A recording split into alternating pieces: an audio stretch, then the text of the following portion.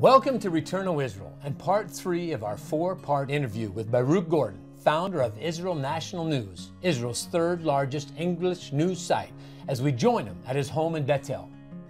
Baruch, please give our audience some insight as to the facts on the ground of what is happening in Israel today regarding the two-state proposal of dividing the land between Jews and Arabs. And what are the real possibilities of Jewish sovereignty over all of Israel right now? Today there's talk still, when you go to international forums, of the two-state solution means severing part of the land of Israel, namely Judea and Samaria, and giving it to a Palestinian entity and living two nations side by side. There's a lot of talk, and I emphasize the word talk about that, because simultaneously there's a lot of people and academics and statesmen who have come to realize today already, saying it's no longer viable to have a Palestinian state. Forget about it. Even the son of Mahmoud Abbas is the head of the Palestinian Authority. His son, whose name is either Tariq or Tafek, one of those names, he's a businessman in his late 50s in Ramallah, and he says, he has an argument with his father. He says, his father says we need a Palestinian state. And he says, he told the New York Times, he says, I tell him, look, just drive around, look at the cranes going, look at all the construction and all the settlements, what they call settlements. He says, forget about it. It's not going to take place. It's not going to happen. You're talking in a bubble. Just look at the facts on the ground.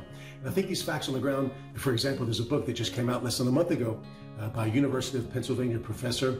It's called something like Two-State Dream Goes to One-State Reality, something like that. And he's just writing about the fact that it's over, and we should now face the facts on the ground and begin to think, what next? So I think that the world will eventually catch up to the facts on the ground that we're creating here. They're going to wake up and smell the coffee and say, okay, all right, there's not going to be a Palestinian state. I really don't think there is going to be. I think, and it's a struggle. It's a struggle in many ways, because there's a lot of forces gravitating against us. And but we're winning. I really feel that we're winning, and it's not only that we're winning. There's a lot of people that stand with us. So it's not, when you talk about Or L'Goyim, when you talk about Israel being a light unto the nations. So there's a lot of people in the nations out there who are very much in tune with that theme, and I imagine a lot of the viewers on this wonderful website that Anthony you have are in tune with that. And these are people who are standing with God. These are people that understand God's plan. They read the Tanakh, the Bible. They read the prophecies. And it's just a monumental thing to live in this era and realize just 100 years ago, there was nothing here. There was nothing. It was so little in Israel. It was just this crazy dream of a guy named Herzl, maybe 120 years ago, talking about Jews coming home. What are you talking about? Like, there's no way that's going to happen. And today, to see the vibrant country that's developed.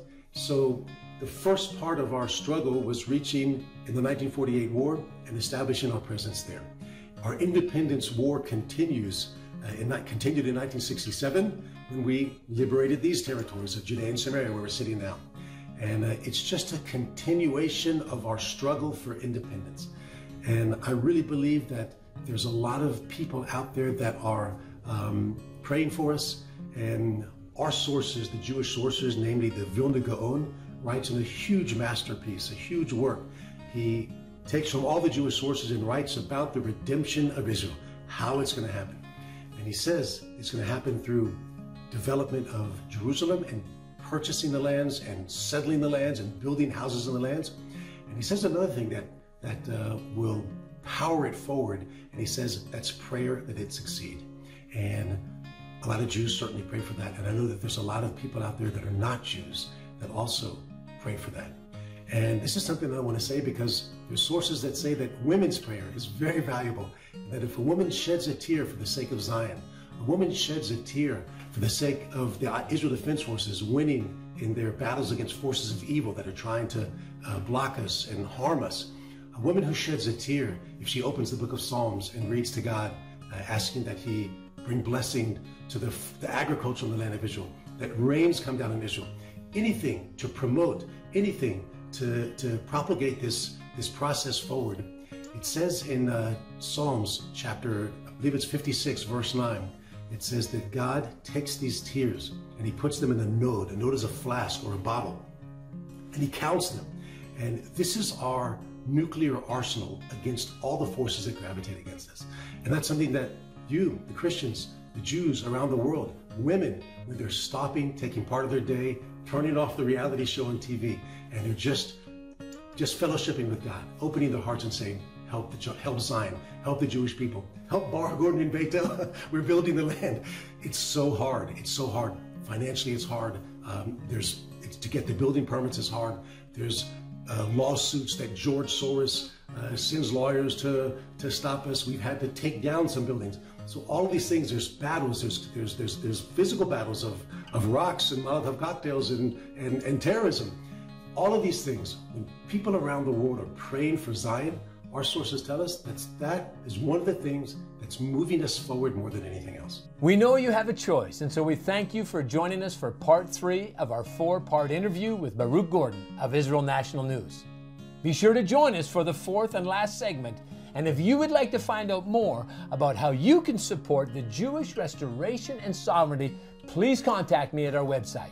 You can also help by sharing this interview with family and friends and by signing up for our emails and notifications.